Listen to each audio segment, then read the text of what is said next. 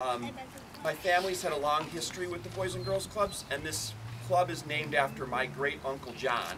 And my great-uncle John had a manufacturing plant over across town at Clinton Street, over near our other club on Babcock Street.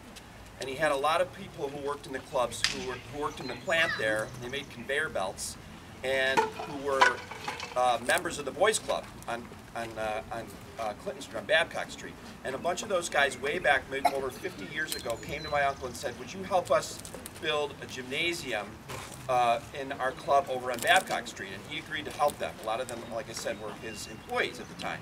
So he helped them raise the money for that, and they named that the John Beecher Gymnasium, and that's still active place over at our main clubhouse and our offices over at Babcock Street.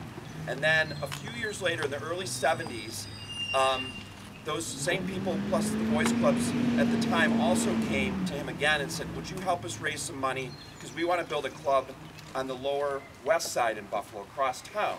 And my Uncle John, my great-uncle John, was a really generous guy and loved this community very much, and he agreed to help them raise some money, and he did it with a lot of partners, a lot of foundations, and a lot of support in the community, just like we have here today to do this great renovation of this playground. So when he helped them raise the money, they were nice. The Boys and Girls Club was nice enough to name this after him.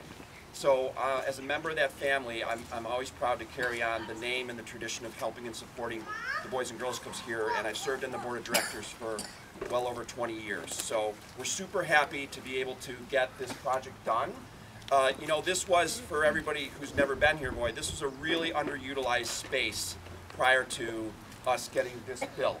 And it was really too bad, because it's a really nice outdoor area, and we were just fortunate enough to get some really great community support like we did all those years ago to build this club, to get that community support again. And all for really the community of the neighborhood and all you guys here, these kids right here. This is what we're doing it for.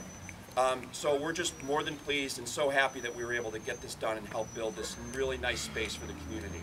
And I think the one person that we got to say thank you to that often gets overlooked is Miss Sherry.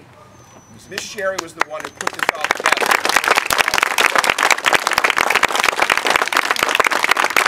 A lot of people will write a lot of checks to help us, but Sherry's the one who goes, coordinates, and picks those checks up. So that's how we pay for all these things.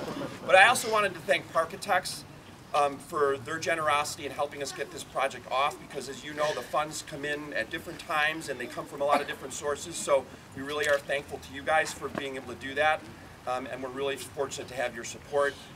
And I hope you guys enjoy this club. I hope you guys have a great time this summer, and the neighborhood gets to use it and you kids get to use it. So thank you so much again for all that you do and for supporting us in the clubs. Thanks everyone.